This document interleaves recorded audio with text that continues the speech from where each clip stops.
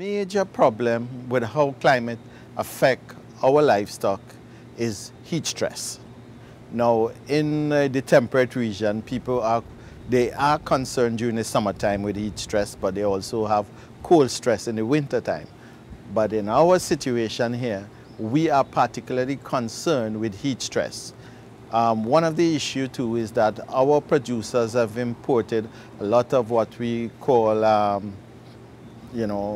high production animals to improve the productivity of our animals. And most of that genetic comes out of the temperate region. Our climate tends to be prejudiced against that kind of the genetics, so that you find once you move towards greater production, there's more stress placed on the animal system, and so there's more heat production. And then with our climate, those animals going to come under stress, so that in a lot of instances you may find that the production you get is not that much higher than our local animals, and then those animals are more susceptible to the disease and so on around. So what we're looking at, there are two elements in the climate that have importance to us in terms of looking at developing a warning system, is our temperature and the humidity. Because that temperature humidity is now factored into an index we call the temperature humidity index. And that in itself donates stress or strain on the animal metabolism and on the system. In reacting with those climate scientists and so on, they mainly were talking about the prediction of high temperatures.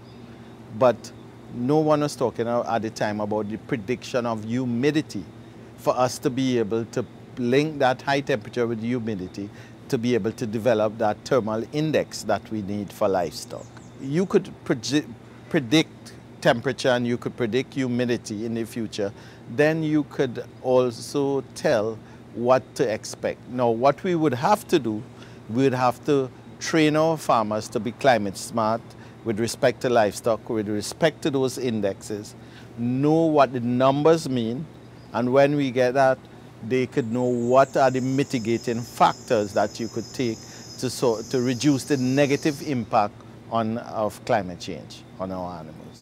Really grateful to be invited here at this forum, that I could get another side of the picture, and we could develop some collaborative effort moving forward that we can actually provide more service to a wider agriculture than just crops.